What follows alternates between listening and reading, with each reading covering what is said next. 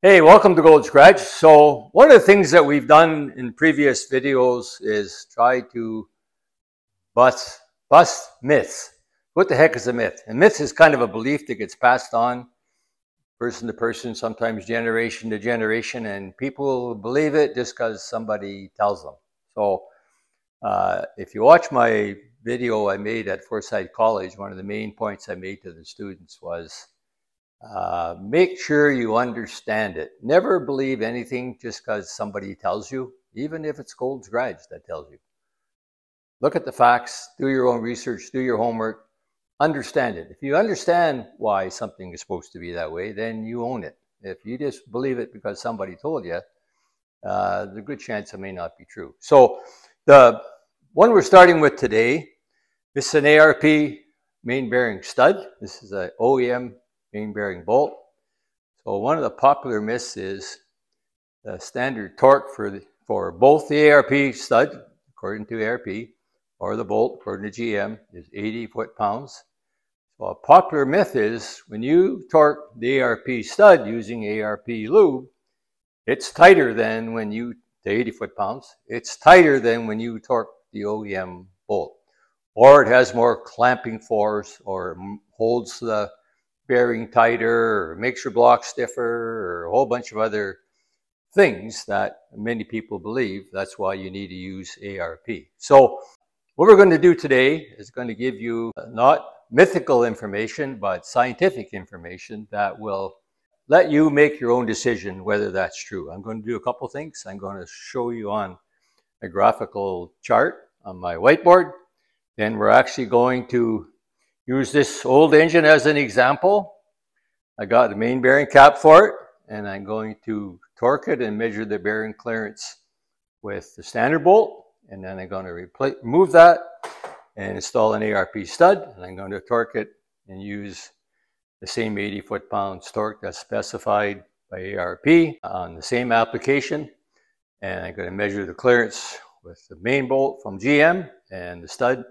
And let's see if it changes, because this is a pretty broadly believed myth. My machine shop even believes it. They have told me when I want to have an engine line board, I need to make sure if I'm going to use ARP bolts that the ARP bolts are installed. ARP believes it because, and Mike's going to put a screenshot of that up there. In the ARP instructions, it says if you replace your main bolts with ARP bolts, you need to recheck all your clearances. So that's what inspired me to do this video. This is kind of a follow-up on Tony Guzzo's engine. So I made a video before saying that the ARP, the bolts that Tony had provided to me for to locate or install the windage tray were too long. And I already covered all this. I tried to modify them by shortening them and then extending the thread. And when I did that, I weakened them so I couldn't use them.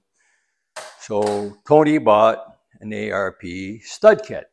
So if you follow the belief that I just said, you have to recheck all your clearances. I got to take this engine completely back apart because you need the crankshaft out. If you check clearances using micrometers and dial bore gauges, you need the crankshaft out of the engine in order to check that clearance.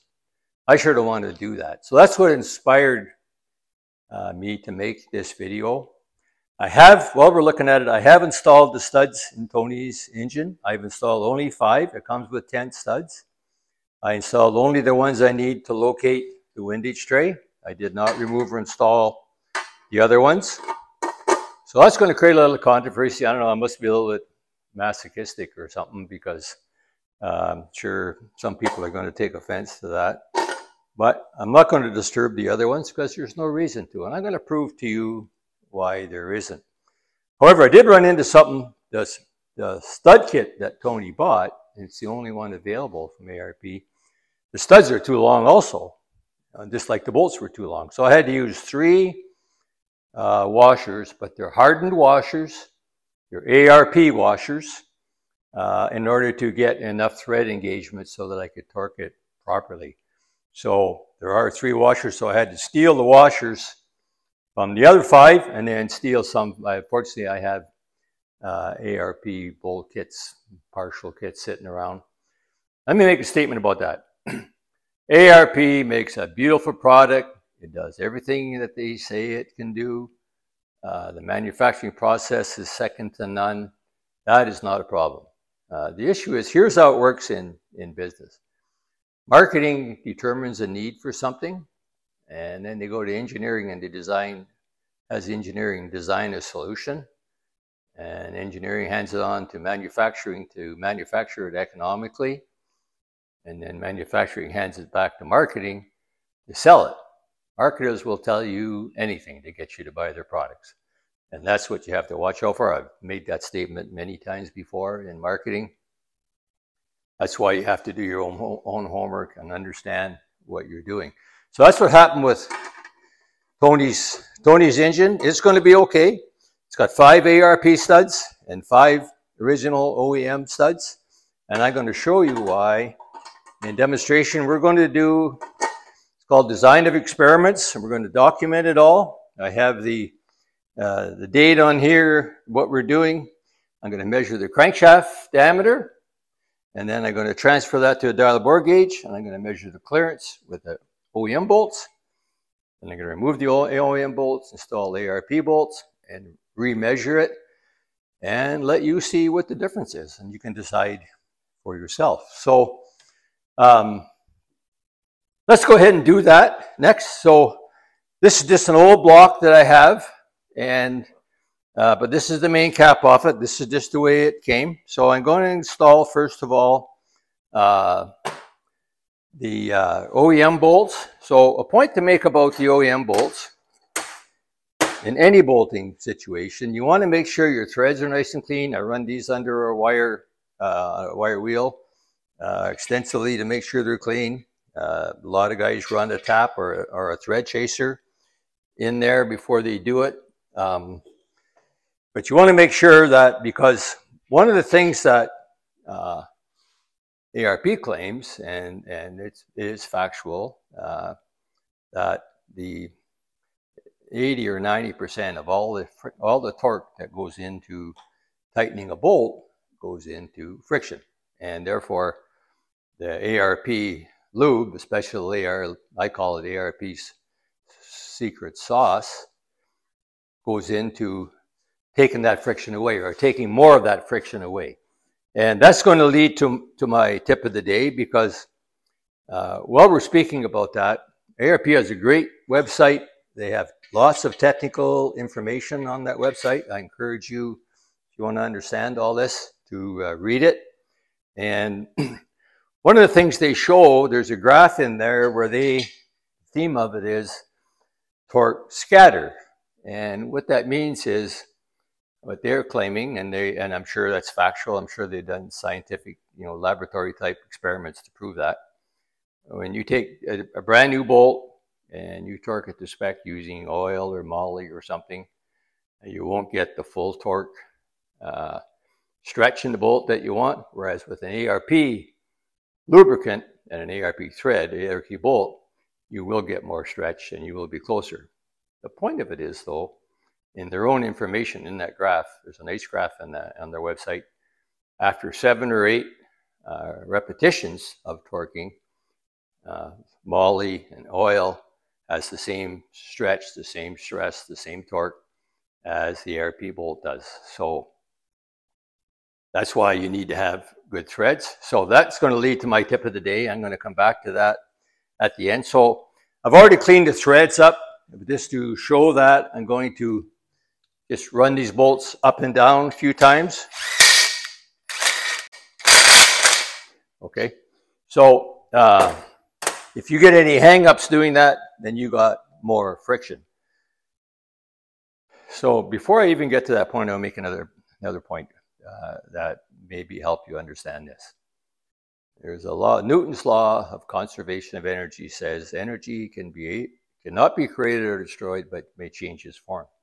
So when you take and torque any bolt to 80, let's say we're using this example, 80 foot-pounds, that imparts the same amount of force, the same amount of stress, the same amount of clamping force into that bolt and into whatever it's bolting, whether it's a grade 2 bolt, grade 5 bolt, grade 8 bolt, or a 200,000 PSI ARP bolt, because energy cannot be created or destroyed. The amount of torque goes into that bolt is a function of how much energy you take to torque it.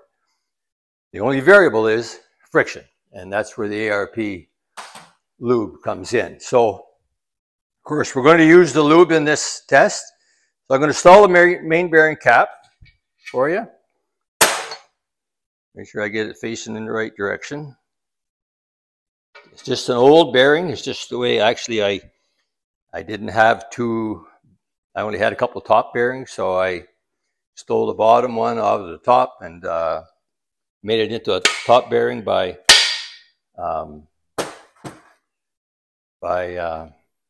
grinding off the little tab. So let's tighten that up.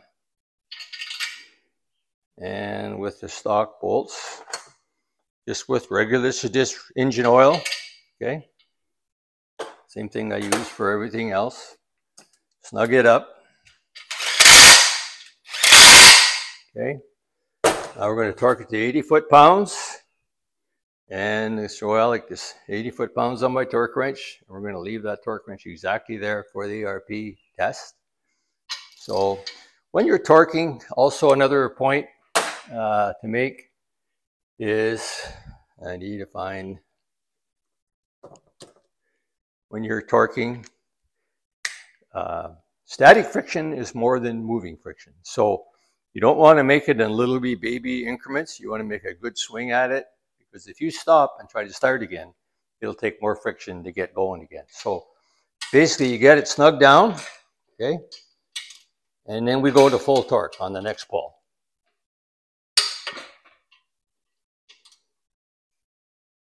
Okay, one time. That's all it takes. Now we're going to see what bearing clearance we got. So I have to put my back to you there for a second. I'm sorry, I gotta lay the crankshaft down so I can take the dimension of it. I had a video earlier where the crankshaft was already laying down, and somebody made a comment that it's going to warp if you do that. And he's right, if you do that for a long, long time. But it's always better to have it standing up. That's the standard way. So this is number 1 main bearing journal on this crankshaft, just the way it came. So let's just check that. I've already got it close. Okay.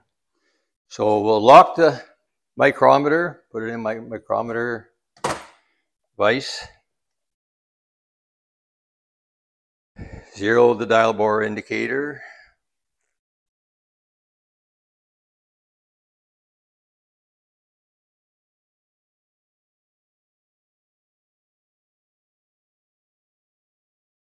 There you can see it's right on 0. Whoop, hang on.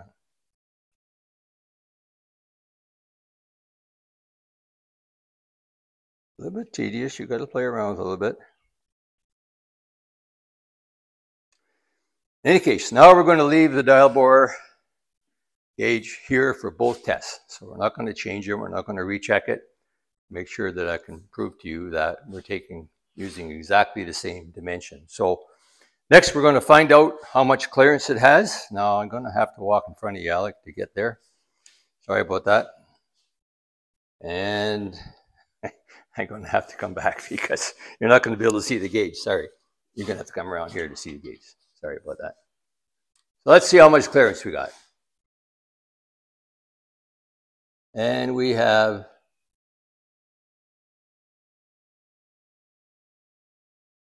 just a little over 3,000, 3,032, I would call that, of clearance with factory bolts, okay? So next we're going to remove them. The ARP bolts are 11/16 and the factory ones are 5/8. That's why I'm getting a bit messed up here, but we'll figure that out.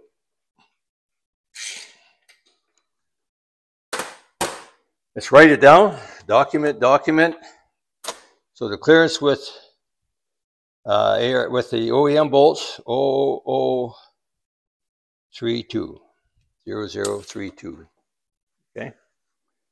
So back to, I keep stealing sockets here.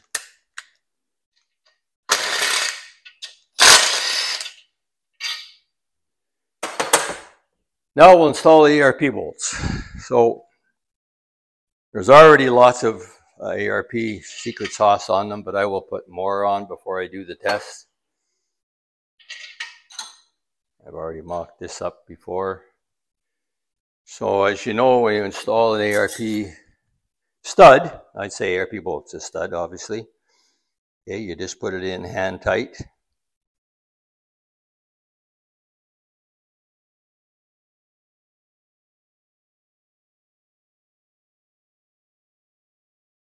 Okay, do not torque the stud.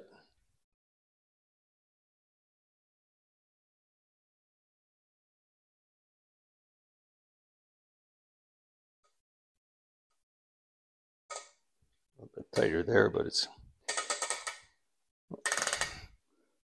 okay, because I'm there. That's why I'm there. Okay, so hand tight. So I'm going to take the nuts off, and I'm going to put more ARP lube on them to make sure that we give them the best chance we can. Okay. So if you buy an ARP kit, you get a little envelope with ARP stuff. Once again, I think I've said this, I use ARP bolts a lot for certain applications. They're a great product. This is definitely not a knock on ARP whatsoever. It does exactly what they say they can do. And I'm going to put some secret sauce on the nut and on the bolt. Put some more on there.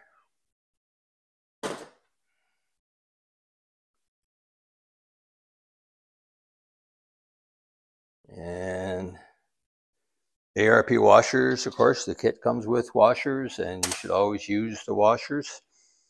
Friction between two hard surfaces is less than the friction between hard and soft surfaces. So if you use, put a little more on there just to make sure.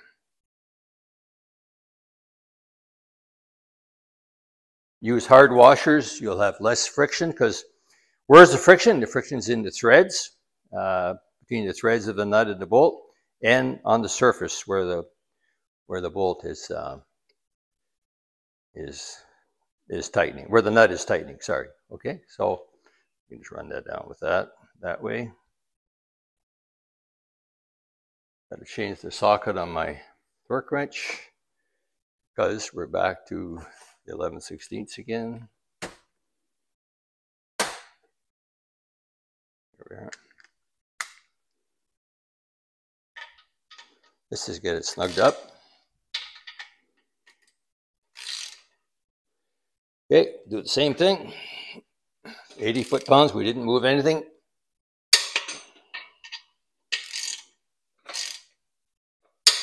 Okay. ARP secret sauce is very messy. And I used to think it was a molly, some kind, but when I make a video, I try to do my homework. I just went back and looked at their website, and they claim it's not molly. So I sure don't know what it is. Probably no one else does, unless you work for them. So here's our dial bore gauge. We haven't touched it. You're going to have to come around again, Alec, so we can see what results we get.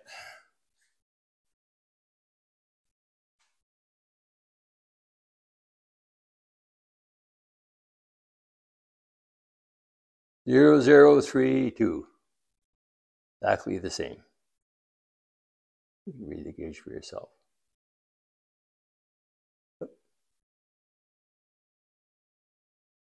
There you go. In the same place. I put it in the same place here. 0, 0, 3, 2. So, what did I learn from that? I learned that I don't have to take Tony's engine all back apart, recheck all the clearances, because they're going to be the same. And if there is any variation, once again, because of the loop compared to a new thread, then that will get basically solved by by more applications. So, stumble there, sorry about that. So, what I conclude from that, so ARP 0032, and for what it's worth, this is a video, I've done this before, just to prove it to myself. And it makes sense, because here's the point. Let's go to our graph, and I found my little pointer, by the way. Before I forget, we're getting near the end, so please like and subscribe. Well, I still got you watching. If you're still watching, I hope you're finding it interesting. So I found my little laser pointer. I had a school here for a while teaching kids who are getting to the age where they're going to have a driver's license, kind of about how to deal with driving a car and taking care of a car. Anyway, so I had this in my drawer for a long time, and I forgot all about it. So we're going to use it today. So this is a stress-strain gauge, or stress-strain diagram. And I made a similar thing when I made the presentation at Forsyth College. Every material, in this case, we're talking about carbon steel, alloy carbon steel. Typically, the bolts have chrome moly in them. There's not much difference between the bolt that works your engine together and the material in the connecting rod, by the way. So it's pretty close.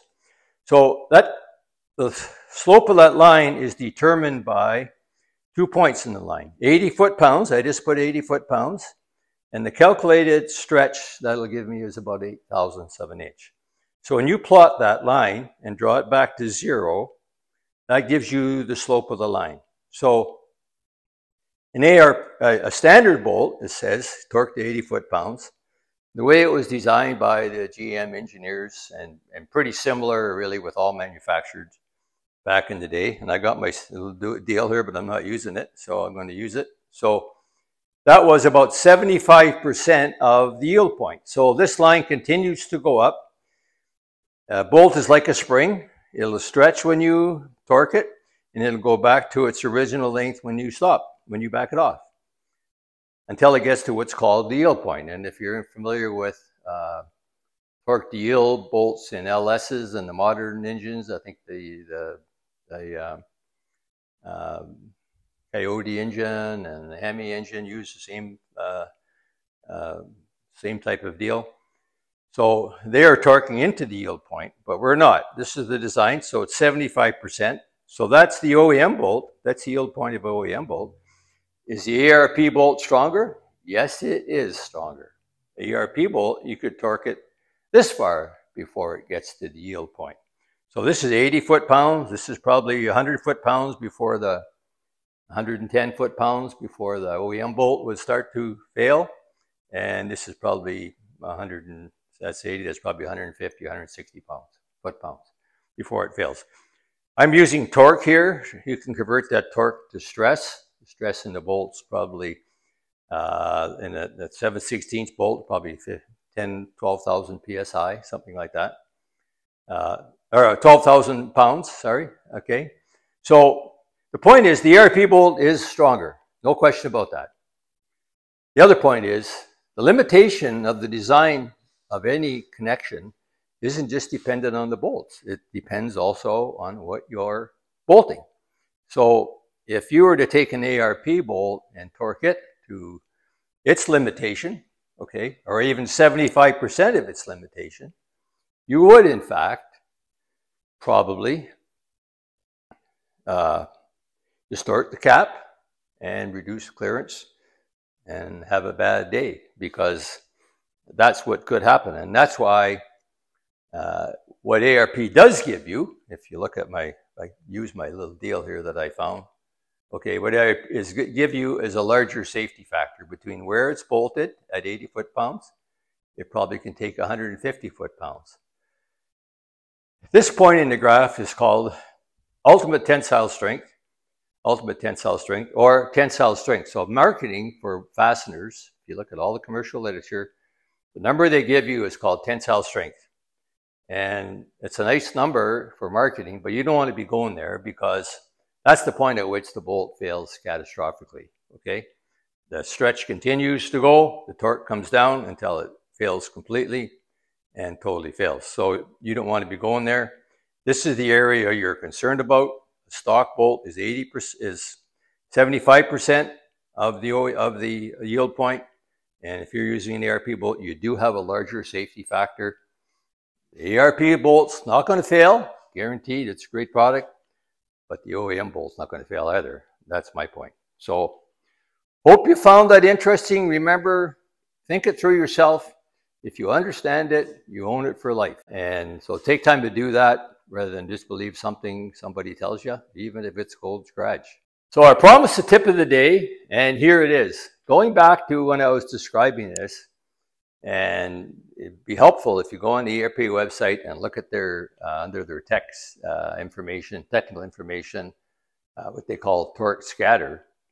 And what they show in their scientific experiment is that if you take a new bolt and don't use ARP lube, you won't get a very good stretch on the first time or the second time, but by 5 or 6 times, you will get pretty much 100% of the stretch and 100% of the stress that you're trying to accomplish. The idea of torquing a fastener, by the way, is to put more force between these two surfaces than they're ever going to see when the engine's in operation. As long as that's true, the bolt doesn't see anything. It's never going to fatigue. It'll last a lifetime.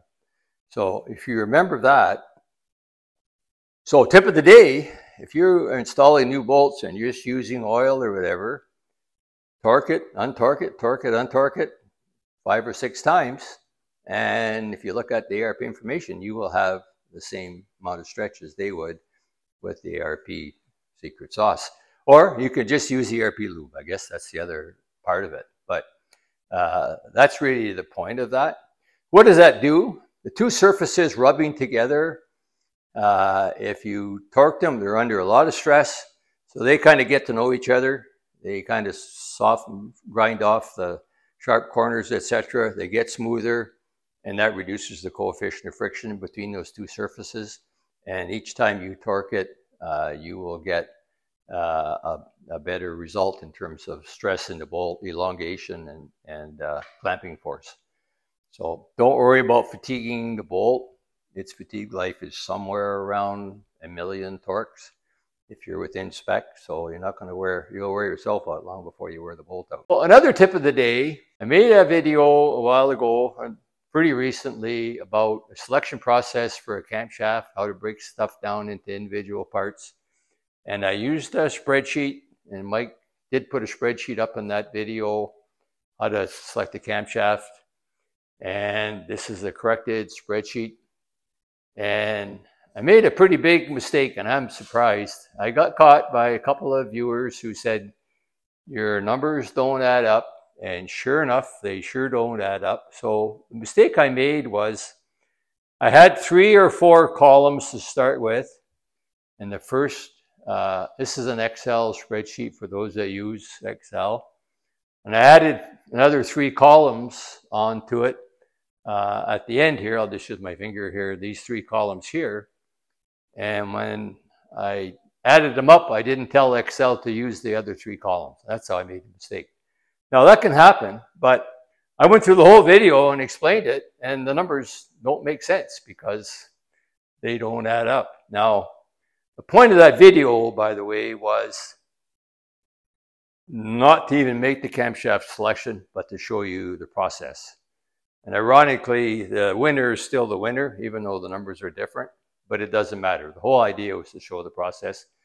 But I'm surprised a couple of people caught my mistake and politely told me about it. I'm surprised I didn't get hammered, to be honest with you. You can't even add up 4 or 5 numbers together. Anyway, you make a mistake, you fess up to it, and you fix it and clarify it, and then you move on. That's what we're trying to do.